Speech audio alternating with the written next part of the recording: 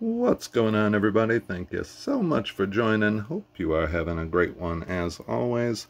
Ta-da, look at that. I did a little Star Wars side scroll for y'all. So today, if you can't tell from the box, we are looking at the Obi-Wan Kenobi Clone Wars 6-scale figure. Now, I did sort of cheat and already open this. I haven't really dug into the figure. We'll get to that in a moment, but UPS doesn't really care for their packaging too well. And as a result, the box was definitely a bit on the smashed side. So I just wanted to kind of quickly open it, take a look and make sure there wasn't anything broken before we really dove into it, just because that would have been sad. And it doesn't look like there is. I haven't really taken anything fully out. The clamshell was fine, so I think we're good there. But I did take it out of its plastic wrapper already, so I am a little bit sad about that. But we'll get to actually look at the figure in just a second. Also, I did get Anakin as well. Also, you can see they did not take care of his box very well.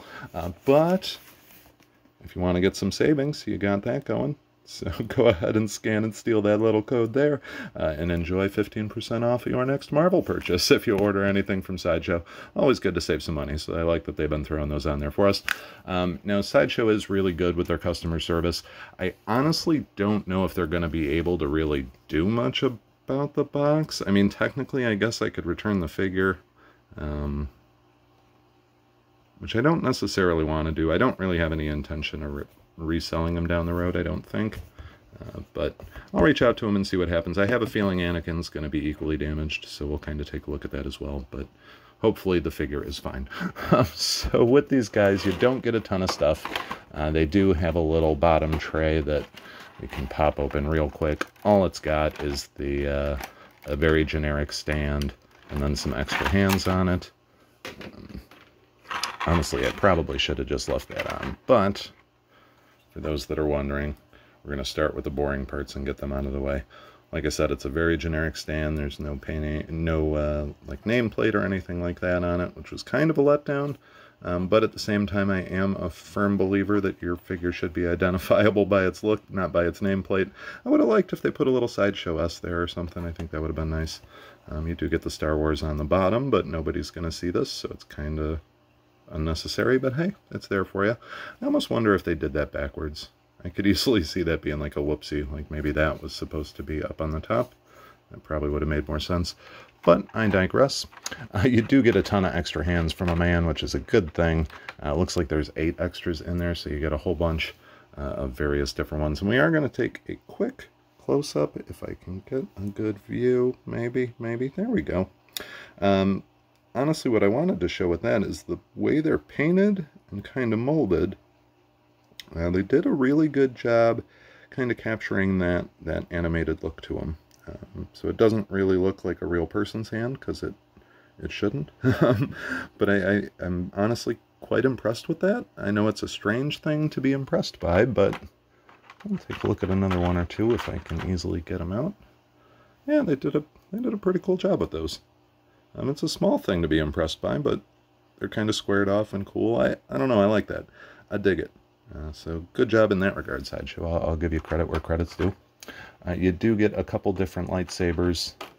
One with the blade extended, which will hopefully pop out nice and easy. And then you also get a separate hilt as well. I do wish they would have done a light-up feature on these. I know it's hard, but that would be something cool to see down the road. But for those that are interested, maybe we can get a good little... There we go. Actually did do a pretty nice job on that. It is plastic, which I do wish it would have been metal, just because there's some kind of thin parts there, but as long as you're not rough with it, I don't think you'll have any issue. I would be a little concerned if you're constantly snapping it in and out of a hand, that little area... pretty fragile. I could easily see that popping off if you're not careful, so maybe be mindful of that. And then you get the basic hilt as well. I feel like they should have at least done this one metal. I mean, I'm not going to hate on them because they actually did a really good job as far as making it look metal. That's honestly quite impressive there. But it would have been cooler if they did a full-on metal version of this, I think. Either way, you got those fun little bits. And then you get a little hologram of Commander Cody. So that's super cool. I'm going to try and yank him out.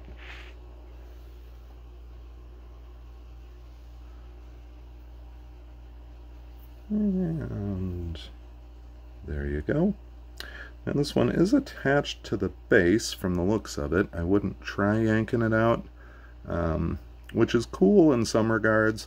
I almost wish they would have tried to just match the one that Hot Toys did. That way you could swap him out with, you know, the ones that you get from like the Ahsoka, or I feel like Rex had a couple as well. I think the Anakin that they did comes with them. I think that would have been a nice little touch if they just made it all interchangeable. But it does look really cool.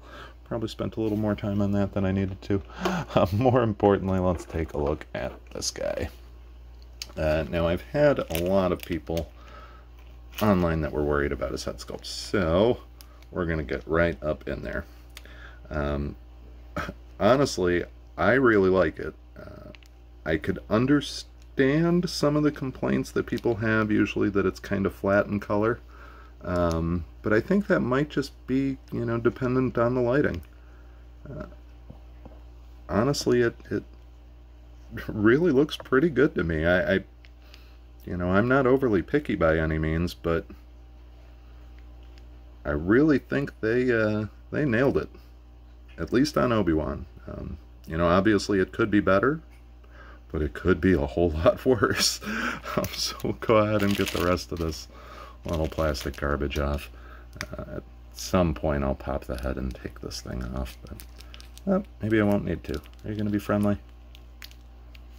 I have a feeling it's not going to be friendly. Alright. Off you come. That did not go as planned, but live and learn, right? What an interesting design. I'm gonna be sad if I just like severely damaged it. Maybe I did. Nope, there we go. Step 1, step 2. Alright, good to go. It's a weird neck peg. You done weird stuff, Sideshow. You did weird stuff with that. This fabric I actually really like. I don't know what it's made out of. It's super thin, so it looks really good, at least in my opinion, and accurate to how it would look if it were real. I mean, I guess it is real, but now that, though, the robe is amazing. Honestly, quite impressed with that. And the inner outfit, for the most part, looks good. I do like footwear. Ooh, you get a little ankle. Nope, ankle just pops off. So you get a little ankle pivot, but not too much there. Let's go ahead and pop that back into place.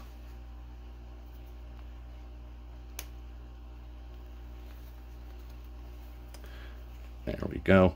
So yeah, there's not a ton of, not a whole ton of range of motion in the foot, but that's alright. It's not like he's one to do ninja kicks or anything crazy like that. Ooh, they even did a good job with this. Oh, and it's wired. Sideshow.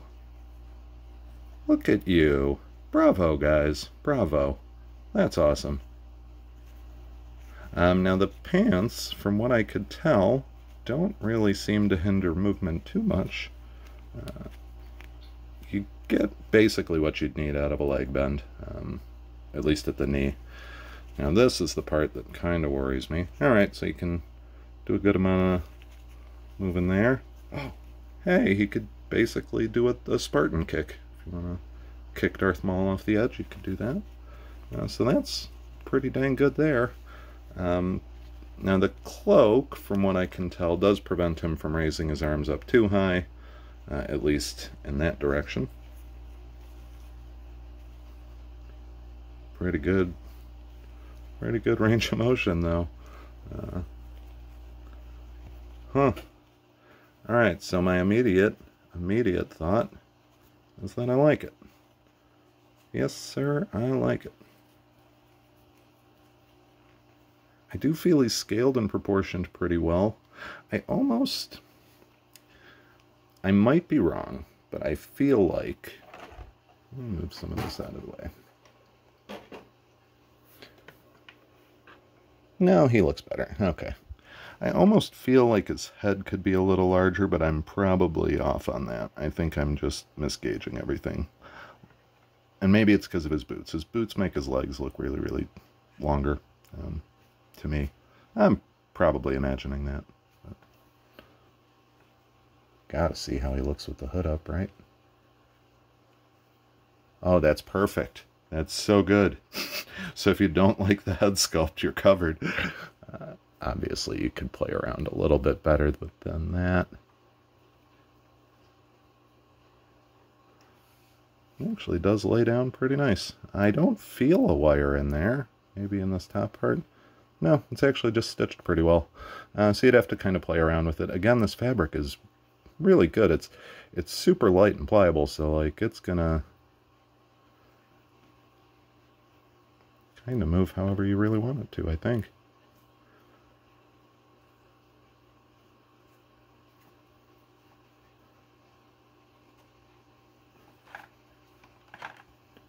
Dang you. Alright, I'm amused. Honestly, I'm really digging this so far. I am going to take a close-up look at the belt for anybody that's wondering. Alright, they kind of cheaped out on the pouches, not going to lie. Sorry, Sideshow, but it's true. They look... So one of the weird issues that I'm going to say, and this is really hard to explain, and I'm probably going to explain it very poorly. Okay, so that's the little button there, so we're going to kind of cover that up a little bit. So the robe looks like the robe of a real person. These pouches and the boots look like they're more of an animated thing. I don't know if that really makes sense. Basically, those look like they're more designed to look fake, I guess. I don't really know how to explain that very well. Hopefully, I'm not doing a terrible job. But I feel like if these were more of like a realistic kind of leathery look, it might match the outfit better. It would then kind of clash with the head, I guess. But I don't know. I'm going to have this like this most of the time, so I'm not going to see those little things. But if you were wondering, he's got some attached pouches there. The belt looks like fake leather. I don't think you would easily be able to take it off. You might be able to get to it from the back. Oh, yeah. Yeah, most of his stuff's going to open up there if you really wanted to. Again, that's going to be hidden with this cloak most of the time. Or eventually I'll pose him up fighting Maul. Or I have the old Sideshow Ventress, which... is going to look probably out of place next to this guy, to be honest. I was almost hoping that it wouldn't look too bad, but I think comparatively this is dramatically better than that. Maybe when I unbox Anakin, I'll pull Ventress out, and then we can do a little comparison with her. But for now, we're going to leave it at that. These guys are a little bit more expensive than I genuinely wish, especially because you don't get a ton of accessories with them. I think they're like right around $220 or something like that. But I really, really like the look of this guy. I'm very, very happy with the Obi-Wan. I'm hoping I'll be that way with Anakin. The Yoda, the prototype stuff that they've shown looks great. I'm skipping Ahsoka so far, unless they change her head sculpt. I'm hard passing on that one. I'll have Rosario Dawson's version and then the Hot Toys one, so I don't really need it. But this guy's looking pretty dang cool, and I don't have an Obi-Wan in my collection because I'm weird, so I'm super happy to finally get him. If you're interested, they've got plenty. You still technically can, I think, pre-order it at Sideshow, but definitely check it out. You can get them from there. Big Bad Toy Store, most of the other places are going to have them available as well. So, you know, check around, find the best price, shop smart, as they say. Well, that'll do it for this one. Thank you all so very much. Hope you have a great one, and until next time, may the Force be with you. And all of that. Huzzah.